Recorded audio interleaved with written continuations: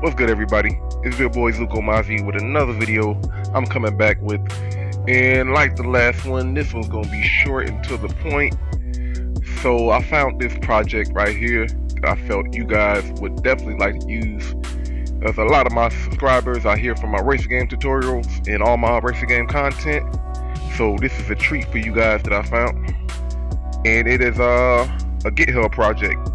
It's called 424 project, and it pretty much simulates F1 or those really fast motorsport cars, and it comes with 2 test tracks as well as vehicle physics for it. Now I did have to replace the sounds because when I started the project, it didn't sound how I felt the car should sound, but that's just a small thing which you're probably gonna do anyway.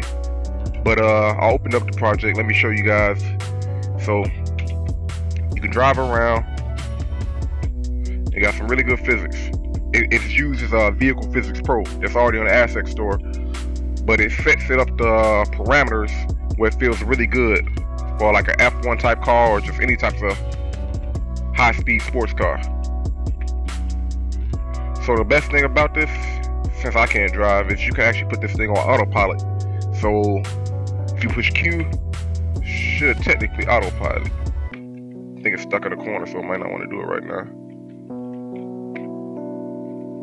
So yep, I'm not touching anything right now, and it's just automatically driving around the track. So number 2, just number 1, you get a good car controller, and it's set up if you're trying to make this type of game. If it's not set up for you trying to make this type of game, you can easily change the parameters.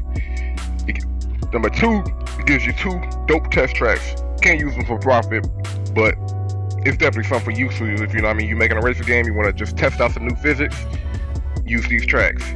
Number 3, it got autopilot. So technically speaking, you can use this for your racing AI and games, which I think I might end up doing because this looks really solid. Like this entire time this car's been driving, I haven't been touching anything. So like I said, it's gonna be a quick video.